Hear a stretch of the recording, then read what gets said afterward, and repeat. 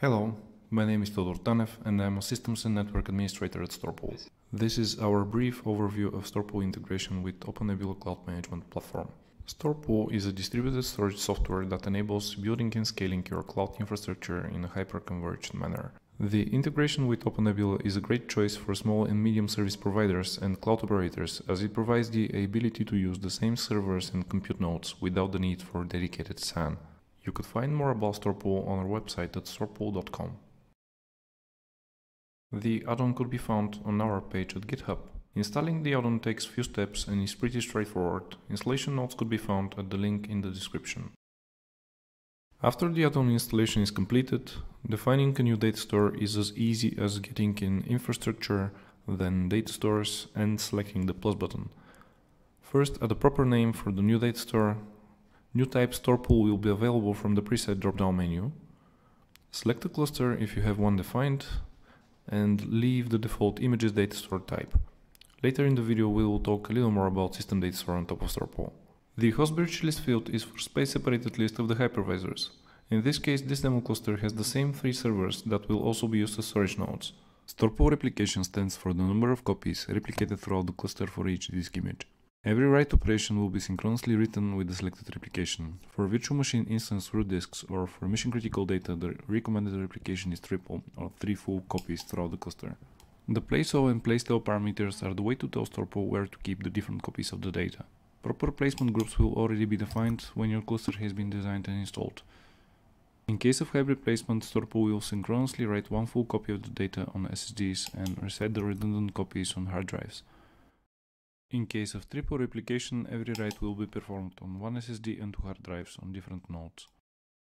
Different data stores could be defined on a single set of disks and SSDs. This enables more refined utilization of the drive space in the cluster.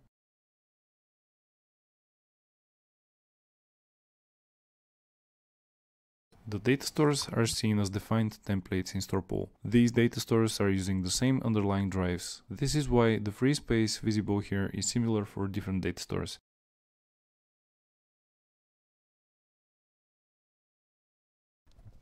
Importing an image from the marketplace is as easy as selecting one and choosing some of the StorPool data stores that were set. The image is converted to raw on the fly. Note that the particular image size is 10 GB. Though due to the zeros detection feature, the actual data written is less than 1 GB replicated throughout the cluster.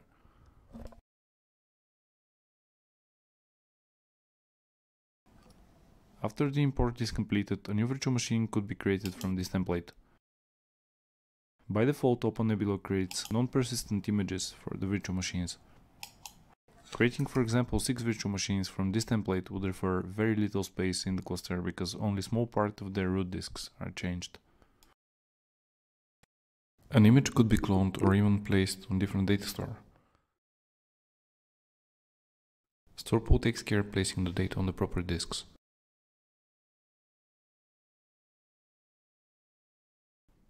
Migrating virtual machine throughout the cluster does not interfere any workloads running inside it, as seen in this example that includes heavy storage I/O operations.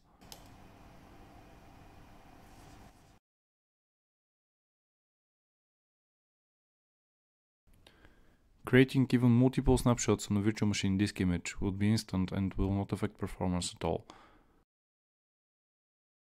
The snapshots could be used to revert any changes afterwards.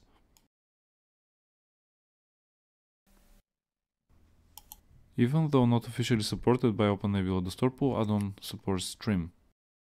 All operating systems that support trim could be configured to exclude all deleted data from the underlying volumes as seen here. As of OpenNebula 4.14, it is now possible to create a system data store on top of StorPool. All virtual machines instantiated with this type of system data store will utilize StorPool storage. In this case, all context and volatile images will also utilize the space and performance of the StorPool cluster. If a node fails, all virtual machine disks with dual and triple replication are still available with the latest data. The virtual machines that were running on the failed node could be automatically started on other nodes from the cluster.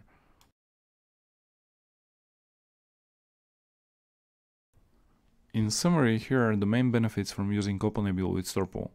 Due to the zeros detection, trim, and through the use of snapshots, extremely high space saving ratio could be achieved. Easy definition of new data stores provides a refined way to utilize the drive space in the cluster more efficiently. Neither snapshotting nor live migrations would affect the performance of the StorPool cluster. If a node fails, all virtual machine disks would be still available with the latest data and could immediately be started on another node in the cluster. Adding nodes could be performed on the fly without any interruption and will increase both the capacity and the overall performance of the cluster. This concludes our overview. Please find more about StorPool on storpool.com.